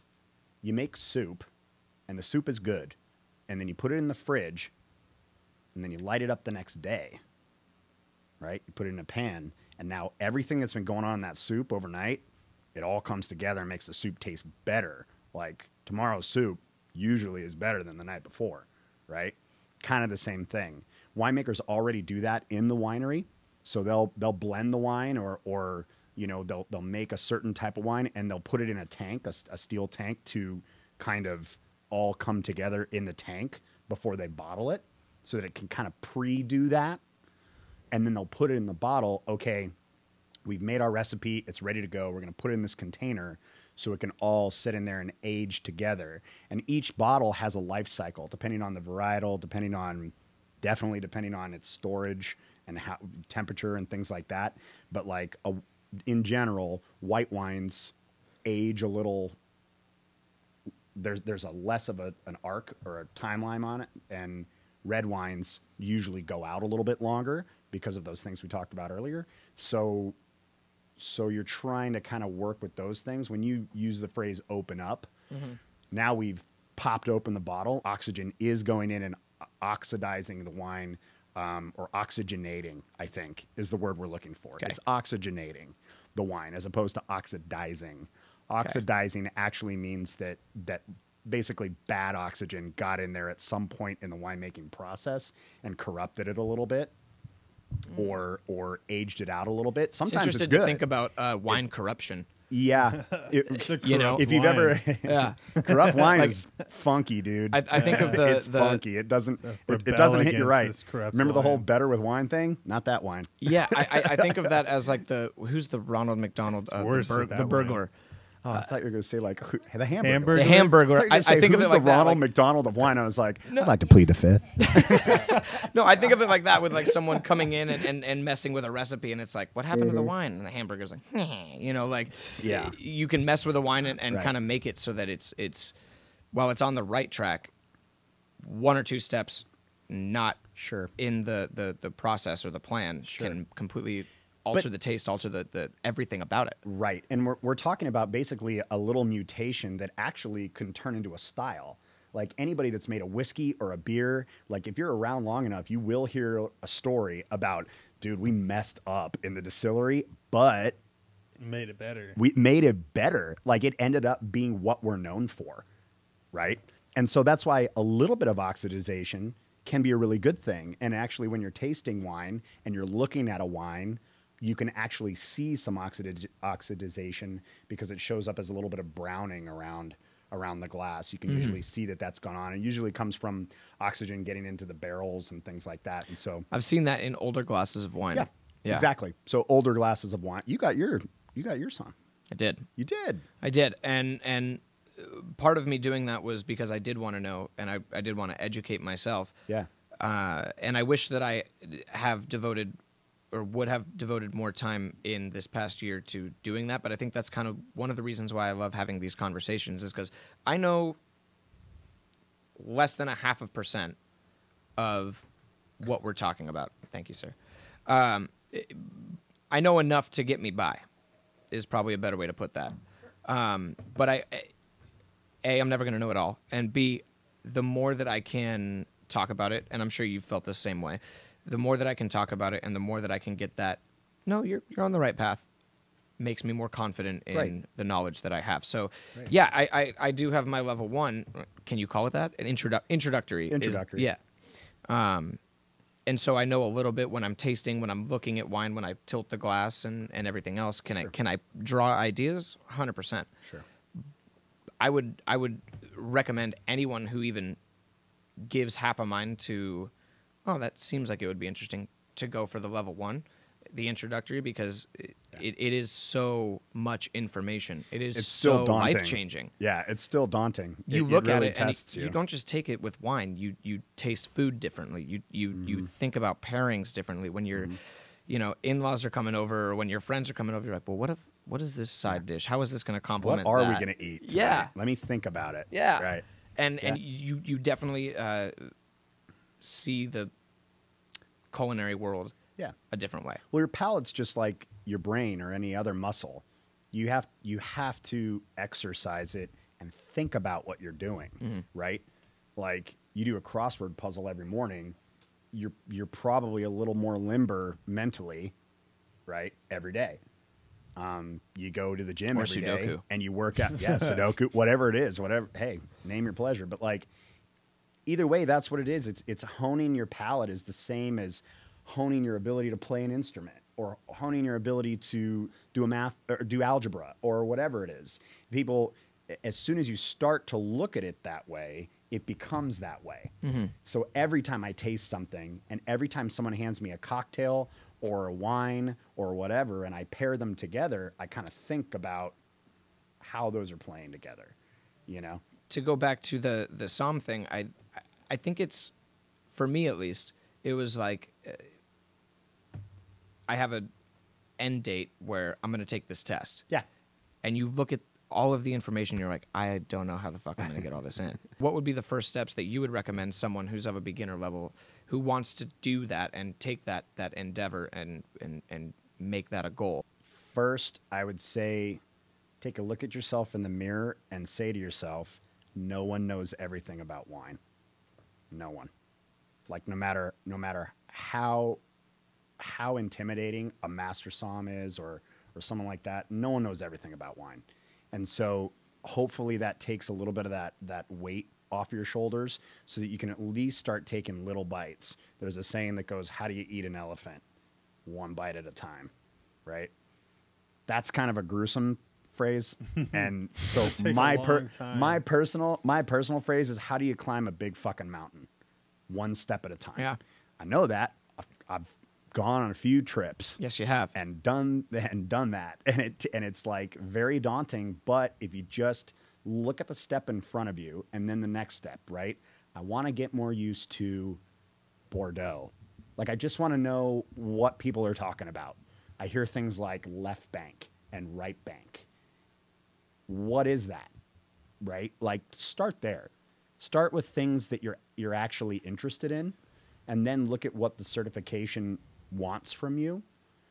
And if you take the dive, which I suggest as many people do it as possible, you get the course book and you study out of the course book and just take it a page at a time. I think people are worried about the stigma of wine and sommeliers and master sommeliers, but if I'm being very honest, don't get me wrong, I'm sure there's a couple dickhead somms out there, but for the most part, just a couple. Any master somm or any certified sommelier, they want people to know about this. Lovely. And they're very approachable. They're very, they want to give all of that knowledge to someone, because at the end of the day, I don't want to put it this way, but they're glorified. They're getting paid to drink alcohol, and they're very relatable people. It's funny. Get fucked up. No, I understand. But even though that comes with the job. I understand. It's funny when you make something like that your profession. And don't get me wrong, like you said, master somms, I've never met more lovely and interesting people. Absolutely. Ever. Like they're so wonderful and in general, they are driven towards that hospitality aspect more than they are anything else, because they know that there are a lot of egos at play when you're talking about, this position, and there should be. Like having an ego is part of your character. Right. I don't want a 2x4 coming up and talking to me about my wine. I want a human that like makes me laugh or intrigues me or gets me onto something new. Like I want that hospitalitarian to come up to me and kind of, work me through it and or much like you do, is put it into a perspective that makes sense, like how you did the mixer thing with me. That clicked immediately. Well, having that actual person. Sure, make a connection, right? Right. So I think the groups that are giving out the certifications and holding people accountable to the knowledge, they do such a great job of making sure that the focus is taking care of people.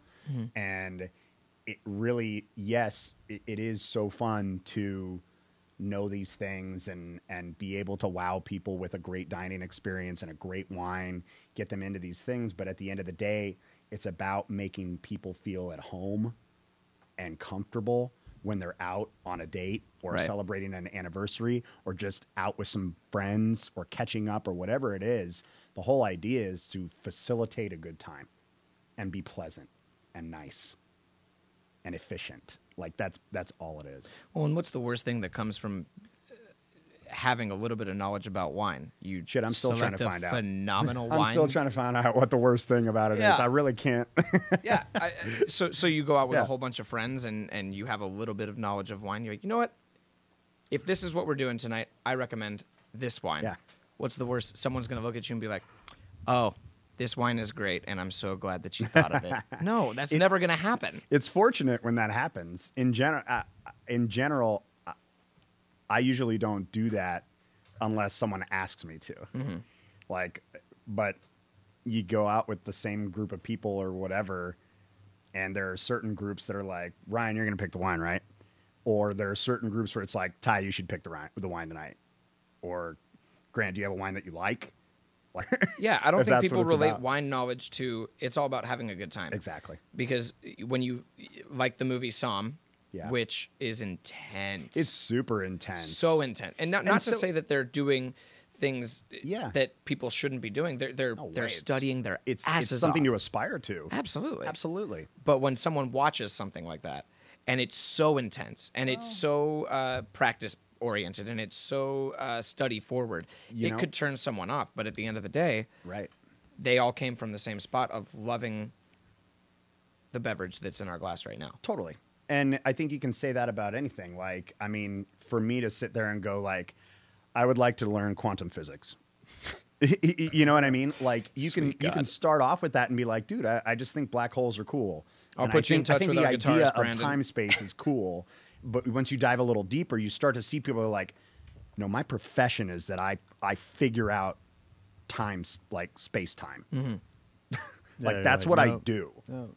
We are actually on the cusp of figuring out X, Y, and Z, and the only reason is because there are people like so and so that I look up to, and I myself am trying to push the boundaries of figuring out space time. Right. So it's the same with wine. You can enjoy it at different levels, or you can make it academic at different levels, and it's all about like what you want to do with it. If you want to do it. If you want to do it so that you're the coolest guy or girl that shows up to the party and everyone's looking forward to whatever bottle you bring, that's rad. If you want to do it because you want to figure out why the climate in South Africa makes the grapes that they grow down there different than the ones that they grow in New Zealand or the ones they grow in Oregon, you can do that too. Mm-hmm. Nothing wrong with any of it. What is the future for Ryan Gardner and wine? Is that would you ever aspire to make your own wine? Would you ever aspire to start your own line? That's a good question. I would love to be, well, I think I'd have to go to the step of being a fly on the wall while watching someone make wine. I've seen certain steps of the process, but I'd like to see it all the way through from grape to glass. And I'd be interested in it if for nothing else than to like play around with a bunch of different, Pinot Noirs or Cabernets Yeah, in that would order be to kind of fun. mix and match and be like, cool, like, how do you build a salad? Like, what kind of salad do you like? Because I want my salad to be kind of like this. And, to be able to put your stamp or your signature on something like that, I think would be totally rad. Is it the aim of what I'm doing? No. Like, What is the aim? The aim is to, honestly... So the aim is to think back to when I first started in restaurants and look at all the people that are having their first day or their first week or their first month, where they look at the hospitality industry and they just want to get better, and they hope that there's a resource out there that they aren't intimidated by, that is approachable and accessible and doesn't make you feel weird about having a question about things. So my hope is to continue down that line and bring more people into the fold with that. Mm-hmm. You know what I mean? And I've had the good fortune to meet and hang out with a few winemakers in their vineyards, you know, like crack a beer after trying some of their wines. And Is that blasphemous? What's that? Is that blasphemous? Hell no, man. I mean, one of my favorite quotes of these interviews, Justin Willett said it from Tyler Winery. He said, it takes a lot of beer and coffee to make wine. And I'll tell you right now, I don't know many winemakers that don't have a kegerator in their in their winery, because it's like when you're drinking Pinot Noir or Cabernet or Syrah all day because you have to, right? I mean, you have to, but you do, because that's what you have to do. You have to taste how it's coming out. So even if you're spitting it out, like you know, after 14 tastes, you're getting buzzy, and you're sort of like, man, my palate's fried from this red wine. I need like a Modelo. Like I need a crisp Mexican beer just to like clear me out, get me ready. And so as much as I possibly can, I want to drive people to your website, because I feel very strongly in your capability to teach multiples of people, not just, you know, the one person that wants to learn something. You work phenomenally with a group, because as soon as that light bulb hits one person, they ask the right question, and then as soon as they see that person ask the right question, another person asks the right question. Not to say that there's any wrong questions, but you see when the light bulb goes on. Yeah, right. You see when they get it. I hope that's what it is. All the best learning environments that I've ever been in have been something where it's not just someone kind of like barking at you for an hour or barking at, you know, like, I mean, you've been to one of my wine meetings. Yeah, it's hands-on. I try not to make it something where it's just, you know, that Charlie Brown. Super chill. Yeah, and it's chill. It's like this is supposed to be about enjoying one of the finest things made on the planet Earth for literally thousands of years. One of the finest things made. I want to fight you on that real quick. I want to fight. Say that. I want to fight you on that real quick. It's not one of the finest. No, because I read a book. What he has to say, right? I read Wine's not that great. No, I love wine. I do. I love wine. But because I'm a jackass, I read a book. I want to say it's The World of Beer, and our buddy read that. Our buddy Matt Snap gave it to me like it's a great book. 4 years ago, 3 years ago, and I just finished it like 6 months ago. It's a big book. If I remember correctly, it's like it is. It's thick. It's thick. It's a big 2 book. C's. But she thick, that book. Could I have finished it sooner? Yes, but sure. One of the interesting things it brought up in that book, and I love beer, like the production of it, the history of it, how it's been made and tailored to different occasions and to different regions, much like wine. Hell yeah, beer's delicious. But I feel like there's a perpetual war between beer and wine, and I only say that because beer was made first, and wine was made second, and wine was marketed as something that's classier than beer. You're not entirely wrong, and that has to do with I'm not getting political.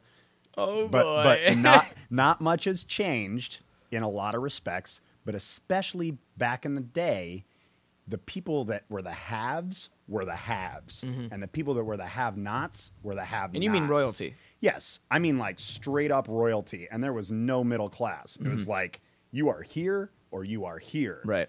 And so, by hook or by crook, the people in the aristocracy would either own the land that wine was made on and marketed it to themselves and to everybody in order to keep the landed gentry from thinking that they were on the same level. And that makes sense because beer was able to be made by anybody and everybody. I mean, pretty much. Anybody that had a wheat field could probably make beer. And it was safer than the water they were drinking back then. And that's where a lot of this came from before there was aristocracy or not aristocracy. A lot of that came from like, dude, our water is gross. Right. Like, let's mix it with some wine because the alcohol in the wine or the alcohol in the beer will make it potable. Kill everything else. It will kill all the bacteria. Yeah. So we'll be okay. And so wasn't until much later that it became a thing. Now, that being said, let's all fly back to Italy real quick. Will you come with me to Italy? Yes. Down North or south? No, Italy sounds awful. So, do you want a little white wine, by the way? Little what? Clear your palate a little bit for your next glass of red wine. So we had a little bit of a wine-induced technical difficulty, but we are back, and we have our white wine. Indeed we are. Heyo. And indeed we do. What do we have here? So we went back to the Suave real quick. Rico, heard that. Great. Sorry. Suave. No, we went back to the Suave because it's a great palate cleanser. Okay. You know what I mean? I think we got into a little bit of a conversation about it. Real quick, are you cleansing our palate because you have something else in store? We can. I have a surprise bottle. I would just need to open it up right now, and then we would need to let it breathe for a while. Okay. We can make that happen. Okay. I was just wondering because this almost kind of seems of like a teaser. Well, We're going to cleanse our palate. well, the room got a little warm. Yes, it did. As it does in the middle of hell. That's the truth. Literal hell. Right. Oh, what are we in August now? August. Yeah. August. What year is this? August? The one that should not be named. That's right. That's why we call it August. So it's very hot, and I Yeah. thought that it would be nice to go back to a nice, cool, palate cleansing white wine before we keep going down the red wine road. And much like you're probably seeing already, our mood is a little bit lifted. We feel a little bit more refreshed. A little fuzzy. Fuzzy In a good way. In a good way. Yeah, in a warm fuzzy's way. fine. You know? So I'm gonna pop open some Barbera for us. Barbera. I've had this bottle of wine before, not this particular bottle, but I've had this wine before, and it just needs some time to breathe. Honestly, Yeah. it needs about a half an hour. Well, I think we Damn. can. I think we can manage that. Yeah. If I'm being honest, I went into this podcast. Both of us did, knowing that this was probably going to be one of those longer ones. So, In a good way. in a very good way. In a very good way. Yeah, You same and here. we can talk for Yeah. hours. Yeah. So, I just want to talk about something that your Arizona comment made my brain go, wait a minute. Yeah. Who the fuck decided Arizona was going to be a great spot for Phoenix? You know, Like, I they can must have came only- here at the wrong part of Yeah. at the best part of the year. Yeah. Yeah. And then when summer hit, they're like, what the fuck did we get ourselves into? It's funny you say that because I've often thought about that, where they probably came here in the 5 months where it's just honestly the best weather you can ask They're like, for "Hell on the yeah." planet. They're like, dude, is this the place? Mm-hmm. I think we should make this our place. And 70 degrees? Yeah. Fuck yeah. end of May rolls around and they're just like, the fuck? You know, it got a little. You still thinking little this is a gnarly. good place? Let's just write They're it out. like, yeah, let's write it out. They're like, 7 people have died. You know we're running out of water, right? Yeah, but there's that river. There's You're that like, river over there. You want to go there right now? Right, but There I was mean, a river. you gotta hand it to human ingenuity and survival, because they said, well, we're going to create something called the Salt River Project. Mm-hmm. And the Salt River Project was, let's dam up some of these northern Arizona and eastern Arizona rivers, right? The Salt River, and basically turn them into lakes, and we'll build dams, and we'll be able to control the irrigation of this valley that we love to live in. Right. So that was basically how. Would you consider that a damn good project? You didn't do that. You didn't do that. He did. This was a lot of fun. I'm just gonna. Definition of drops, Mike. I may see you at the wedding. Let's reconsider that. You and Chris and I are gonna have to sit down and renegotiate. I hope you guys know a really good priest. Talk to the Oh stepmom. boy. So, Oh, boy. okay, so, oh, that's not good. Talk Oh, about no. technical difficulties. Oh, boy. no. All right. Better with wine. Okay, let's talk about your current line of work and when everything happened with the shutdown. And I mean, everyone in the service industry was displaced. First of all, the thoughts in our group immediately were, make sure our people are taken care of. Mm-hmm. And I can't when you speak say to the every thoughts group. immediately, that was when shutdown happened. Correct. That's early March. Correct. And when you say the group, you mean I mean Fox Restaurant Concepts. right, and the people that run the business. Mm-hmm. So from Sam Fox himself all the way down in the leadership of the company, everyone was just, how do we take care of our people? Mm-hmm. That's it. So we did unfortunately have to furlough a large number of people, much like several other groups and or independent places had to do. We had to shut down certain places strategically in order to mitigate, kind of what was going on. But the reason that it happened so soon, the reason that as soon as shutdown happened, it was like furlough everybody. Right. There was a genuine reason behind that. 100%. 100%. And that speaks to their mission statement of great hospitality every time you take care of your people, regardless of what's going on. And it was hard to furlough people, but and in the beginning I was just like, wow, what is going on? We're Shit, we all were. yeah, everybody was like, we're asking these people to get off the ship. But when you think about it from a leadership standpoint, it's, we need to furlough these people as quickly as possible because that gives them the first place in line for their unemployment. Mm-hmm. And it's going to get better, or it's going to get worse before it gets better. And so by furloughing people, it put them immediately in the front of the line to get taken care of. And then we immediately set up a GoFundMe, a couple of other relief funds, and then also made it to where the people remaining in the restaurants, which were basically management staff, so full restaurants that were working with staffs that were 60 to 80 people strong, were now down to 8 people. Mm-hmm. And those places were converted into to-go, which a lot of us experienced on one side or the other. Right. And so now you're looking at large platform storefronts that were dine-in service that now we needed to reconfigure with not even skeletal staffs. Like you're talking about people, you're talking about just bare bones staffs that need to operate and be able to pivot and turn some sort of profit so that we can keep these relief funds going for all the people that got furloughed.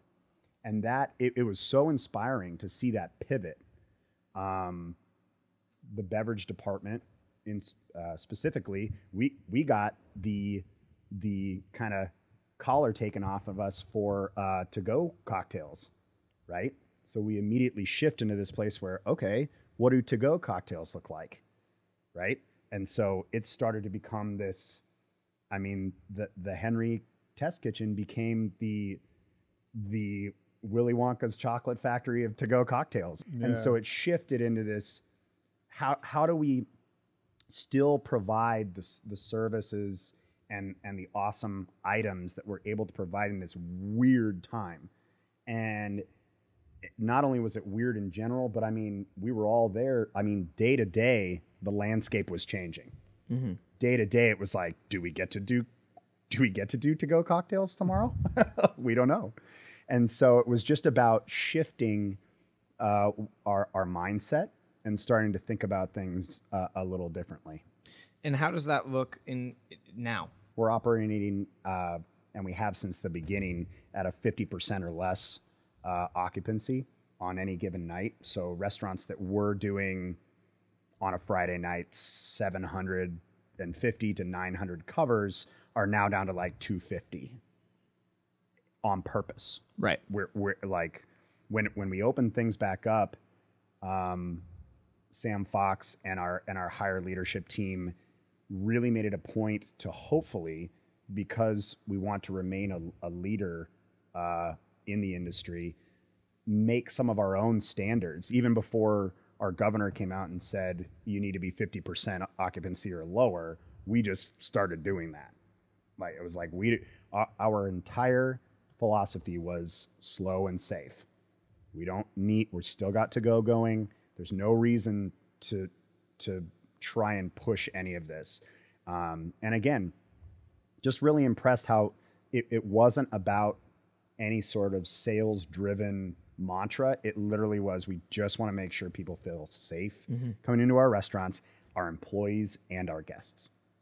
I think going through something like that really put businesses, whether it's a small business or a large business, to the test of reality. Yeah. And hey, anything can happen on the drop of a dime. Anything can happen. Are you ready for it? Yeah. For myself personally, it put into perspective of the things that I love and the things that I want to devote time to. Yeah. When everything was shut down and I'm still going to work, I'm thinking, okay, well, how can I best spend my time knowing that there's something out there that is hurting people? If for some reason my family was affected by this, what would be the best thing that I can do to make those last couple moments sweet? You know, how can I do that? And that's just devoting time. And it sounds so easy, but it's not. It's not that easy. Yeah. Just devoting time. I think a lot of people have awakened themselves to that. Yeah. That idea of, I just want to spend time with the people that I love and the people that inspire me and the people that I've come up with. I hope so. You know? I hope people remember that moving forward. I hope that, you know, everyone that's been forced to work at home and take care of their kids remembers that they do love spending time. Yeah, with, that's true. You know what I mean? But you're not wrong. I think that especially in those first couple months, it really put a lot of things in perspective for a lot of people. Oh yeah, for sure. Yeah. I mean, well, Grant, you were directly affected by this in a different way that him and I were. Well, I appreciated the opportunity to be ahead of the curve. Like you were saying, we were able to get unemployment benefits quick. So it's important to know all aspects and all perspectives, like for real. Yeah, I mean, and then it goes back to what Ty said. I mean, it just gives me more time to kind of do what I want to do, you know? Yeah. So I mean, we've grown exponentially just in our music and in doing this podcast because we've had the time to do that. You guys are doing music? Yeah. Oh yeah, we're in a band. Yeah. I didn't know that you were in a band together. Yeah. I knew that you were part of a band. I didn't know you were too. I mean, That's it's definitely rad. bittersweet. Like, Sure. you would like to have a steady job and whatnot, but Sure. you know, things change and you got to adapt. It's interesting, especially when you're making something creative like music, the circumstances that bring a group of people together and how that can, whether consciously or subconsciously, affect the art coming out of it. So for what it's worth, your mindsets right now, what the world is right now, and how that's all coming out on the other side, it's all together. Like everybody's got to be somewhere, and we're here. I think it's interesting because while there's so many people out of work, I almost think that it's made people want to work harder. Yeah. Because they don't have that. Now, everyone wants a vacation, but nobody wants to not have a job. Yeah. Everyone wants to have time off, but nobody wants to have a permanent time off. Right. And so him and I being able to find something like this and like our band has only made us want to be like, fuck everything else. I want to work on this. Yeah. And I want to put all of my time and effort into this because if I can do this, essentially, it's something I love and it doesn't feel like I'm being forced. Right. Well, and it's You a know? passion project, so your mind is getting taken off of everything going on, and you can pour your whole self into that, and you can have a ready resource for that drive to do it, because you're like, I don't have all these other things that are pulling my attention, and also I need to just keep my mind off of what's going on. Right. Yeah. You know, I need to escape, keep my for mind sure. active and nimble. Like I need to have something. And you know, it's not easy on any side of this. It's just not easy on any side of it. We're all new. Yeah, it's hills, valleys, and plateaus. Yeah. You come in one day from the next, and some days you're like, you know, I got it. We're good. Like I'm not like great, but we can have a day. We can do the thing. Other days it's a little tougher. And that's the weirdest part. I feel like everyone has experienced that. Yeah, everyone. And I go back to what Matt Thornton said when it's like, it's fine. Mm-hmm. That's literally how he said it. And I was looking at it, I'm like, how do you say it that way? But he's not wrong. It's fine. It's fine. And maybe that's how he's processing it. And some people may look back at him, just like obviously it had an impact on you when he said that. you can look back at them and go, you know what, maybe it just needs to be fine. Because that is one big thing out of all of this, is the realization that a lot of people have had that they don't have as much control as they think they have. And again, I'm not saying that to dive down a rabbit hole of conspiracy theories.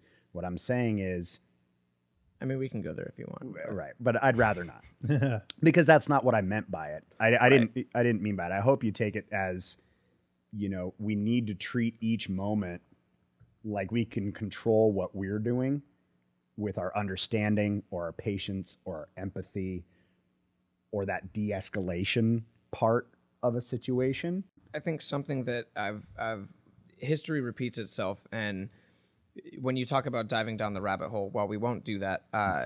Obviously, people have had a lot of time on their hands. Mm-hmm. And even people that have been working have had a lot of time on their hands. I'm no different. I'm researching, 1918 Spanish flu. I'm researching bubonic plague. And you know what comes out of every pandemic? A Renaissance era. Absolutely. Every single pandemic. Mm-hmm. A couple years of creativity, a couple years of art, a couple years of something new. Yeah. Whether that's because people are tired of being locked down, which is probably a huge part of it. Sure. But also because they reinvent themselves, and they look at the world and they say, I don't have that much time. Right. Now, since I was 14, 15, I've always done the music thing. And anyone I talk to, they're like, dude, you have time. You're only this many years old. I'm like, no, you don't get it. Yeah. I don't have time. And with this whole pandemic, it really, I've always thought of myself as like, okay, maybe you're too neurotic. Maybe you're just trying to get it out, And this pandemic just kind of like gave me the thumbs up, like, no. Keep having that same mentality. Well, fear's a powerful thing. The fear of not leaving your mark or leaving a legacy or achieving or producing, that can be a powerful motivator, right? It's not the only way to live your life, and it's certainly not an easy way to live your life, but it can be a powerful motivator. Going back to what you were saying about a renaissance usually coming out of destruction or a turbulent time, I equate it back to kind of a natural order of things, which the word is entropy, right? So things get destroyed, or whether it's an ideology or or a building or a forest. Like a forest goes through a fire and all the trees get burnt down to embers, but all those embers are nutrient rich and go into the soil. And if you hike through a forest that burned down 3 years ago, it will have lots of beautiful new growth coming out of it. And she did. She did, but she gonna live again. Two C's. And them trees are gonna be thick. No, but it's true. And so it's all a process. I'm not saying that, all those negative aspects are great and we should like try to have that happen, but it is sort of a process. And like you said, hopefully it has humanity come back with a better appreciation, a more creative and collective idea of how to go about life. And we'll all meet at a dinner table with some wine and some good food and some great conversation. That's right. Because to me, that is how you make that it better. can change the world. Ryan, I appreciate how much just having you on and picking your brain and talking to you about everything and everything, anything and everything, because it gives me a different perspective each and every time. We've had great conversations, we've had even better conversations, and then we've had the real conversations. And it just seems like every time that I talk to you, I learn something new. Thanks for having me. I want to have you back on. Cool. So I'm hopefully once we release this podcast, it doesn't do too many things to your reputation. But they're like, he did acting. Yeah. Oh, who is no. this He's guy? gone. And why didn't he tell me this? Oh no. No, I can't tell you how much I appreciate it, Ty, and I love what you guys are doing. It's awesome. I'm so glad to be able to catch up with you, especially during a weird time like this, and I mean, at least pop some bottles and chat. Makes it better. Makes it It better. really does. Wine makes it better. It really does. Cheers. Cheers, indeed. So- Get in. Ah, no, that's it's- bad luck. It's a little. Come here, you. So, hey, come here, you. Come here, you. No, you go over there with your All right. That's wine talk right there. Yeah, you Cheers, gents. count it. Ooh. I'm getting hints of grapes. For everyone listening, please flood ryanswines.com with all of the love and all of the wanted knowledge, because that's where you're going to find it. Real quick, Ryan's-wines. www.ryans-wines.com.